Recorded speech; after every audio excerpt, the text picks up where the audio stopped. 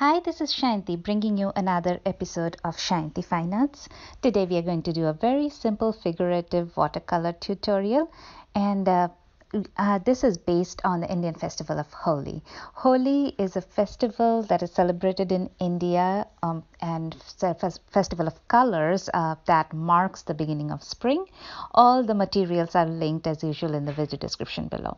So to start off, I am wetting all the background around the figure generously with water so that when I put in the colors, it automatically blends in. All the colors flow out and blend into each other.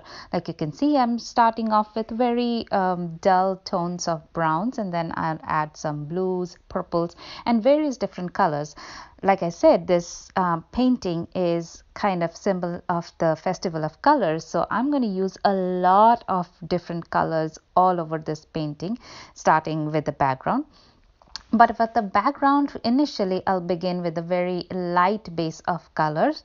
So initially just put on some colors here and there, and it's when it dries, as you know, watercolor dries a lot lighter than what it goes on wet.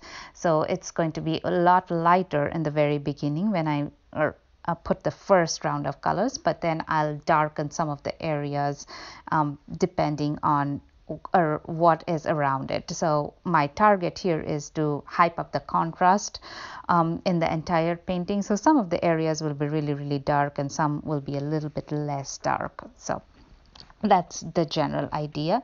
And as you can see, I'm still working on the areas around the figure and putting in lots and lots of colors.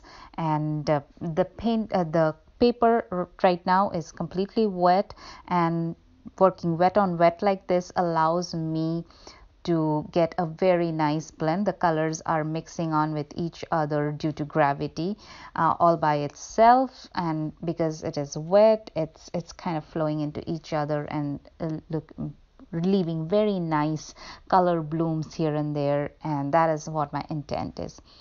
Now in some of the areas which are partially dry, I'm adding some more colors to brighten up those areas.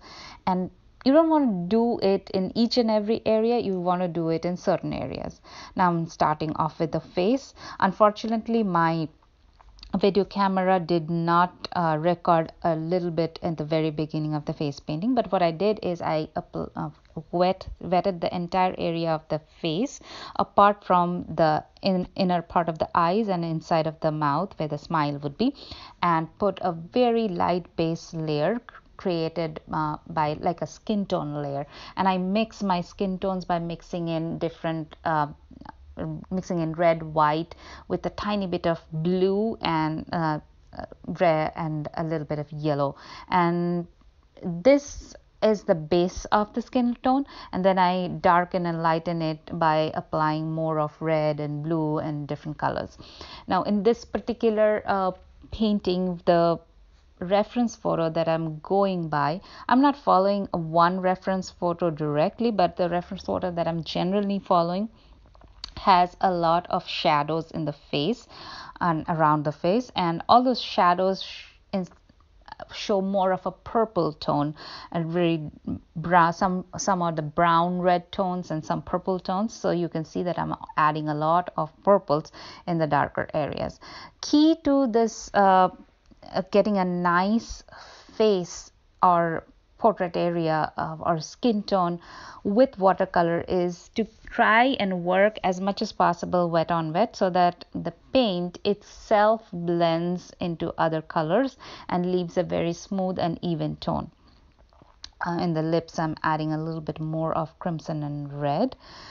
Initially, when I put in the nose first, I found out later that the nose was a little too small and flat, so I just wetted the surface again and erased that dark marks out, and I'll put in the nose a little bit later. Now you can see that I am adding reds and purples in the neck area, and after I put in quite a bit of color, I'm blending out the edges and making them much softer. I do want some harsh shadows here and there, though I don't want all of them to blend out, but at this point I'll blend out most of it. I'm adding some shadows underneath the nose. Note that I am not using any black till now. If I have to use blacks, which I try to avoid as much as possible in any painting, because black is a very dulling color. Even if I use black, I mix it with other colors. So at this point, I'm not using any black, and whenever I use black, it will be at the very end and as little as possible, and I'll also add a little bit of other colors with it. Now I wetted the area of the hair, and it might sound a little surprising, but I'm first putting in Prussian blue in the hair. Not that this girl has blue hair, this girl actually has black hair, very dark brown black hair. And to do that and to get a nice black, I'm first adding in a lot of Prussian blue, and I'm adding another layer of Prussian blue. Here I'm using much more amount of pigments and less of water, and then I'll also come back with another layer where I'll have more of black and very little Prussian blue. And then I'll almost take out all the areas that look white or very light blue right now with blue, and that is how I get very nice dark color for the hair. So layering is what I am targeting here. I have often seen that in case of watercolor, like every other medium that I work with, if you work in layers, it gives you much brighter, darker colors and better results in the very end.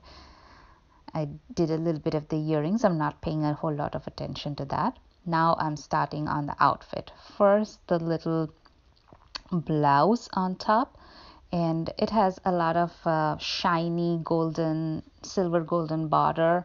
So those areas I'm putting in a little bit of purple first to denote the silvery look, and then I'm putting in some blues in the shadow areas first.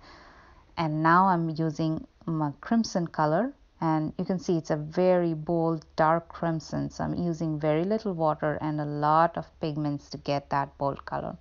And in the shadow areas I'm adding purples. This combination and purple and red ultimately looked very nice and bright.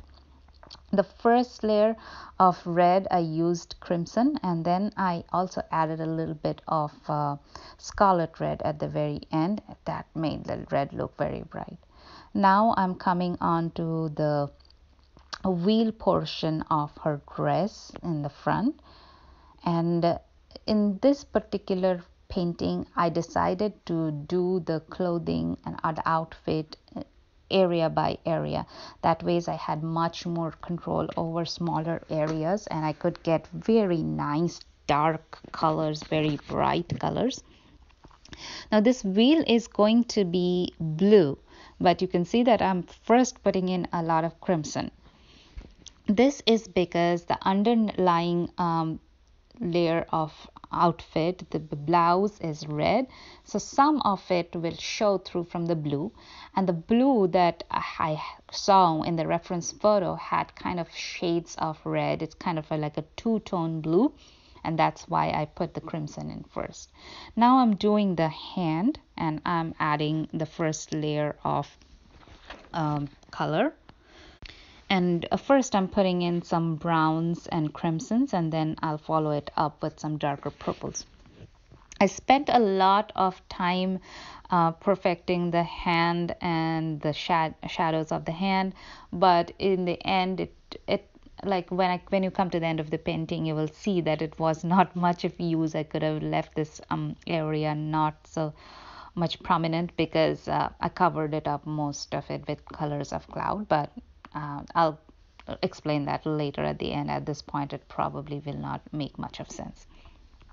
So this girl was wearing a lot of bangles in one hand, a lot of blue bangles, so I wanted to do that, and I left a little bit area white in the hand because of that. And then I'm working on the hand, although I'm going to cover this up, but this is a good nice way to learn how to paint hands too. I started with the base color, and then I'm darkening up the shadow areas. Now I'm putting in the bangles. I'm first putting a layer of cerulean blue, and then I'll add some cobalt and Prussian blue for the shadows and darker areas. That gives it a very three-dimensional rounded look. And you will see that I have made my brush strokes in a rounded fashion to show that the bangles are actually round. This is how you get more of a realistic 3D look. On to the other hand, I'm doing exactly the same thing, first putting in the reds and browns while the base skin tone is still wet so that it blends very nicely, and then I'll come back with some purples to darken some of the shadow areas. At the very end of the fingers, I'm adding a little bit of colors because a lot of dancers in India and in festival times, women in general put a lot of mehndi or red color in their hands at the very edges. That's kind of like a festivity out kind of thing, symbol in India. And I did that once or twice, once in my marriage and one other time too. It's very much fun. Anyways, back onto the painting. I am doing more of the borders of the wheel area, and like I said, it's kind of has a silver golden tone. So I'm first putting in a very light base tone of yellow, and then I'm coming back with a blue gray mix to show the shadows and highlights. I worked very carefully, little by little, in this area so that I do not have too much of paint or pigment in any area. And then I'm also adding browns in some areas because of how it has folded and how light has reflected from each of the areas. Just the ribbon itself shows a lot of different colors, and it also has a very thin red border, so I'll also put that before I start onto any other area. And like I see, I'm working very slowly in certain areas. Now onto the skirt part. The main color that I used in the skirt is cerulean blue, but all the shadows are made by cobalt and Prussian blues. And it doesn't have to be any particular blue. I just chose this one for this particular painting. No specific reason for that matter. And I worked again in very small sections in the skirt area also, so that I could work wet on wet, and automatically when I drop the colors on top of an already existing color, it automatically blends out a little bit, but still does not completely blend out, which gives a very nice look that I am going for. It kind of gives a shadow, light, dark, all demarcated, all showing at the same time, and it also gives the feeling of movement that I'm going for, because this girl is dancing and the skirt is whirling around her. That movement, the feel of movement, is very nicely captured if you work wet on wet. Now onto the front part of the wheel. Like I said, this is a very dark blue color, so I first wetted the entire area with a lot of water. Then I am adding the first layer of cobalt blue, and at this point it does not look like a lot of pigment. It looks like a very light blue actually, but I'll come back with multiple more layers and darken the blues quite a bit, and I'm using a mix of cobalt and Prussian blue. And the darker the areas I want to be, the further I go on the layers, the more of paint I'm using and less of water. That is the way to build on layers and get very dark colors. Note that I am leaving out some little areas of the very light color as well, which gives very nice highlight kind of looks. Now moving on to the other part of the wheel that kind of is hanging from her body. Also, to give this area a movement, I'm using again the wet on wet technique, putting on wet first, and then while it is still wet, I'm adding more colors to show the shadows so that it partially mixes out in the wet background, but some of it still stays bright and light. Finishing off, note that around the hands especially, I'm using particularly very dark pigments so that the hands pop out. This is what I mean when I talk about enhancing your contrast. So wherever there is light color beside that, if you can put very dark color, it will look really nice. It will enhance the contrast and make your entire painting look very bright. And we can see that I'm leaving some line-like areas because I want to show some thread work or some texture in the outfit as well. Back onto the skirt, doing the same wet on wet method, putting a first layer of light cerulean blue and then coming back with a lot of pigments of cobalt and Prussian blue. Note that I am all apart from the longitudinal strokes for the shadows, I'm also using some horizontal strokes which are partially getting blended in the wet background but partially still staying, and that kind of gives the look of the texture that I was just talking about a couple of minutes ago. I'll finish off the entire skirt in the same manner, putting in more cerulean blue first and then darker blues while the painting is still wet, while the skirt area is still wet. And this is what I talked about many times in this painting, that I chose little sections at a time and worked wet on those areas, and it really worked out very well and help me blend very easily and get the darks and lights very nicely and give me the complete look of movement that I was going for. And at the same time, I do not have to worry about some of the areas getting dry while I'm working some of the areas. So just section out your painting into areas while working with watercolors, and that probably will make it much easier. I would say that the same theory would work with acrylics as well. Anything that has water in it and dries fast, if you work in smaller sections, that will probably make it much easier if you're trying to work very realistically. So I'm adding some shadows underneath the skirt, finishing the last little portion of the skirt with the cerulean blue and Prussian cobalt blues, just like I did in other areas. I know a lot of times I'm reiterating the same thing over and over in this painting, but that is the key feature of this painting. That is why I'm reiterating. And this particular festival, although I never really played a lot with colors, I love this festival, how people played with colors. And by the end of the day, when people finish playing colors, their faces are not even recognizable because there is so much color on the faces. There's like powder color, there's also liquid colors, and there's like clouds of colors in the air at certain times. It's very beautiful. Even if you are not playing and just watching, it's still beautiful to watch. Now you can see that I am making some marks like clouds or smoke around the girl, and I'm using my watercolor pencils here. Next, what I'm going to do is wherever I put those marks, I'm wetting those areas specifically. And first I put a layer of color with blues, purples, a little bit of reds, crimsons here and there, and then I'm coming back with my gouache and adding a little bit of gouache because I want this area to be a little bit opaque. And this is what I was talking about in the beginning when I was painting the hands, that you can see that I completely covered the hand with the amount of paint I put for the paint clouds.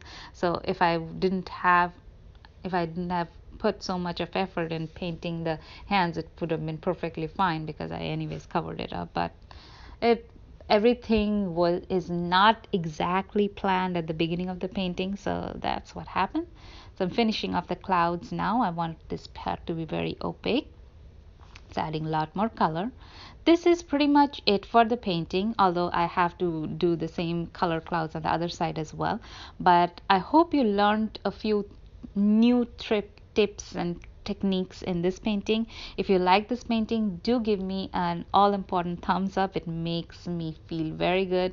Share your thoughts in the comments. I love to know what you think about this painting and the techniques, and if you want to know anything more or learn anything, then definitely let me know. I'll try my best to put my answer all your questions and do all the tutorials in future to respond to your requirements. That's the goal of my channel. So that's pretty much it for this painting. I hope you love this painting, and do not forget to hit the subscribe button as well as the notification bell so that you get notified every time I post new videos, which is typically Wednesdays and Fridays of every week. Thank you very much for watching, and do not forget to share your comments. If you have any questions, please let me know. And happy Holi to everyone. I hope you have a very colorful, very bright Holi and a very good spring season as well. Thank you once again.